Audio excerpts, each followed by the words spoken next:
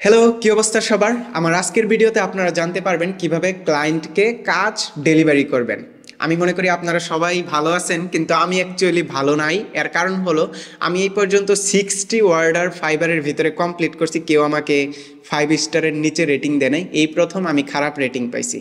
আমার জন্য খারাপ রেটিং পাওয়াটা স্বাভাবিক, কারণ আমি যদি এখন একটা খারাপ রেটিং পাই, 60 অর্ডার যেগুলো আমার 5 স্টার রেটিং আছে, একটা খারাপ রেটিং অ্যাকচুয়ালি আমার অ্যাকাউন্টটাকে কোনো ক্ষতি করতে পারবে না। আমি স্টিল ফাইবারের ভিতরে 5 স্টার রেটেড অ্যাকাউন্ট নিয়ে চলতে পারবো।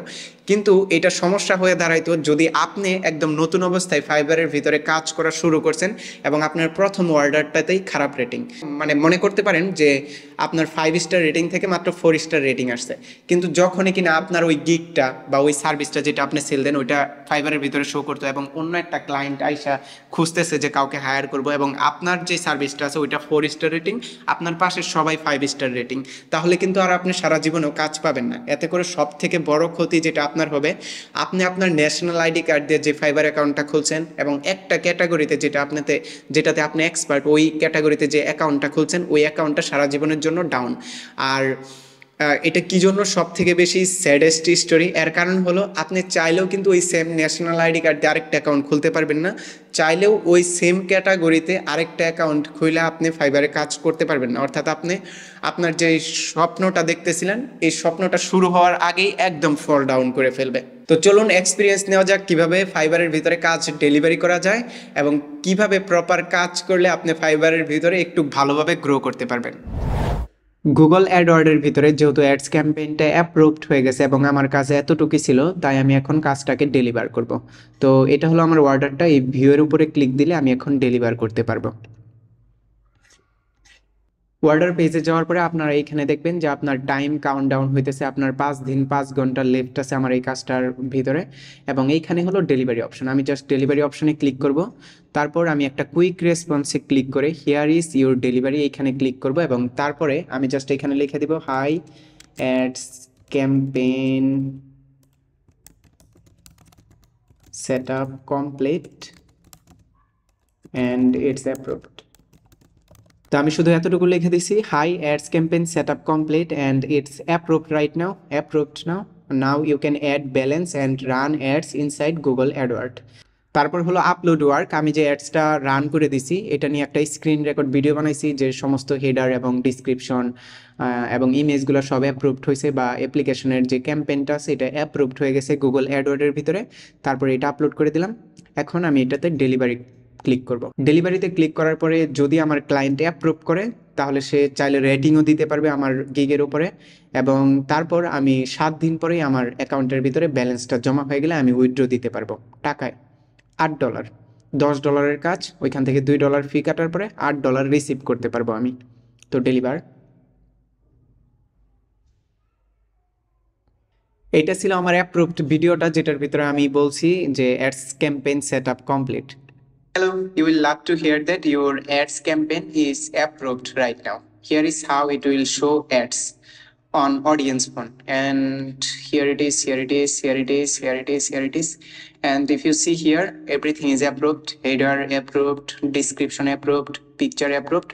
Also, if I click on back button, and your ad group is eligible right now, okay, and here is your ads campaign is also eligible, and daily budget is 1000 right now, but if I change it like 2000 it will be 2000, if I change it like 600 it will be 600, okay, you can change it 600.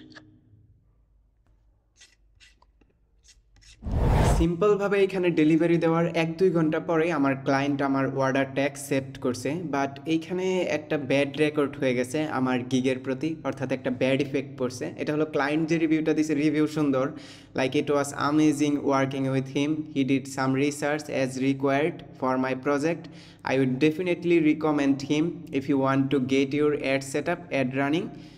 মানে সে এইখানে বলছে যে সে আমার কাজটা অনেক সুন্দরভাবে করে দিছে, সে রিসার্চও করছে আমার কাজের জন্য, এবং আমি সবাইকে ডেফিনেটলি রিকমেন্ড করব কেউ যদি তার মাধ্যমে অ্যাড সেট আপ করাইতে চান তাহলে তার মাধ্যমে করাইতে পারেন।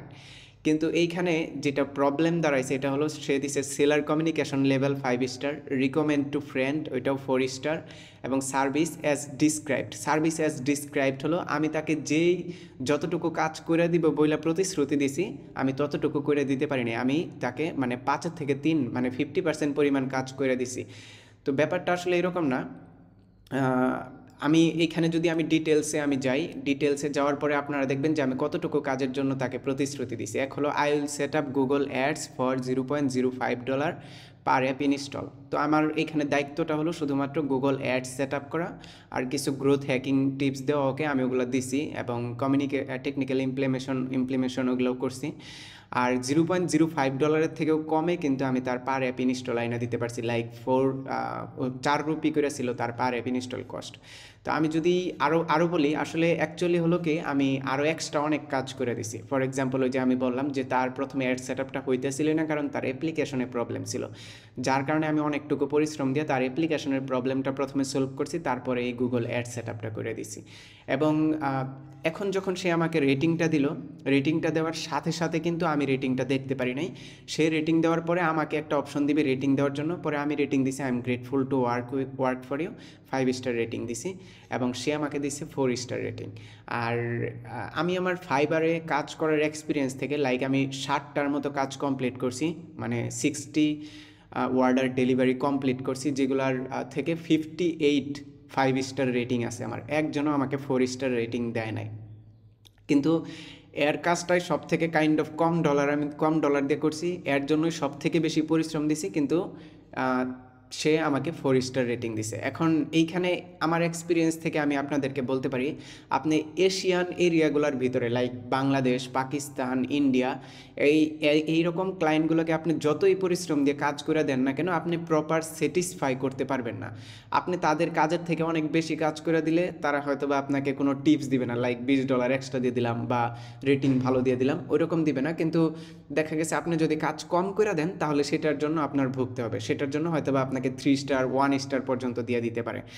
তবে এটা কিন্তু অত বড় খারাপ কোনো রেটিং ছিল না, 4 star rating is normal rating. আর এটা আসলে কোনো লজিকে মিলে না যে এইভাবে একটা রেটিং দিয়ে গেছে আমাকে।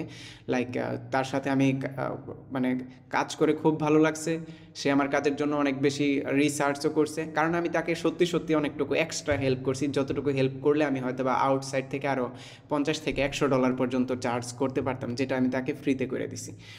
তো এটা ছিল সম্পূর্ণ সিস্টেম, অর্থাৎ এখন কিন্তু পুরো ডেলিভারি কমপ্লিট। সে আমাকে একটা রেটিং দিছে, আমি তাকে একটা রেটিং দিছি, এবং হ্যাঁ এই রেটিংয়ের জন্য আমার মন খারাপ না আবার নাও। এটা হলো কাইন্ড অফ ক্লাসের ভিতরে আপনি এক্সাম দিছেন, 100 থেকে আপনি 90% মার্ক পাইছেন, কিন্তু এই 90% মার্কের কারণে একটা ক্ষতি হবে। এখন সবাই যখন আমার এই গিগটার ভিতরে ঢুকে দেখবে যে এটার ভিতরে 4 স্টার রেটিং দেওয়া, কারণ এটার প্রথম রেটিং ছিল, যার কারণে এই গিগটা এখন 4 স্টার রেটিং, এবং এর আশেপাশের যত সেলাররা সেল দিতেছে তাদের কিন্তু 5 স্টার রেটিং। তো তারা যখন কোনো একটা ক্লায়েন্ট যখন আইসা মেসেজ দিবে দেখবে যে 4 স্টার রেটিং, তখন সে সহজে আমাকে আর মানে এই সার্ভিসের উপরে কাজ দিতে চাইবে না। অর্থাৎ এই ডিজিটাল মার্কেটিংয়ের উপর যে কেরিয়ারটা আছে এটা অনেকটা ঝুঁকির ভিতরে ফালাই দিছে সে আমার। তারপরেও কিন্তু আমি রিকভার করে ফেলতে পারবো, এর কারণ হলো অ্যাপ ডেভেলপমেন্টের সেক্টর থেকে অনেক ক্লায়েন্ট আমাকে যখন কাজ দেবে তখন আমি কিন্তু এই গিগটার উপরে আরও অর্ডার নিয়ে তখন এই গিগটাকে আরও র্যাঙ্কে আনায় ফেলতে পারবো, যার জন্য আমার জন্য সহজ হবে। কিন্তু যদি আমি এরকম হইতাম যে একদম ফাইবারের নতুন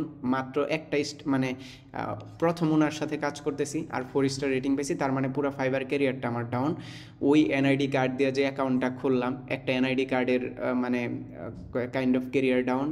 তারপরে একটা অ্যাকাউন্ট যে খুললাম ওই অ্যাকাউন্টের কেরিয়ারটা ডাউন, বা একটা পিসি থেকে একটা অ্যাকাউন্ট খোলা যায় একটা ক্যাটাগরিতে, ওই কেরিয়ারটা down. It's a big deal for new কামার বা যারা বিগিনার। ওকে, সো একদম ফার্স্টে যারা এশিয়ান কোনো ক্লায়েন্টের সাথে কাজ করবেন তারা একটু চেষ্টা করবেন যে যেইভাবেই হোক মানে বুঝে শুনে কাজটা নিতে। যে আপনার যদি একটু মনে ভয় হয় যে না এর সাথে কাজ নিলে এ হয়তো বা অনেক বেশি আর্গুমেন্ট করবে, ওর কাজটা নিবেনই না।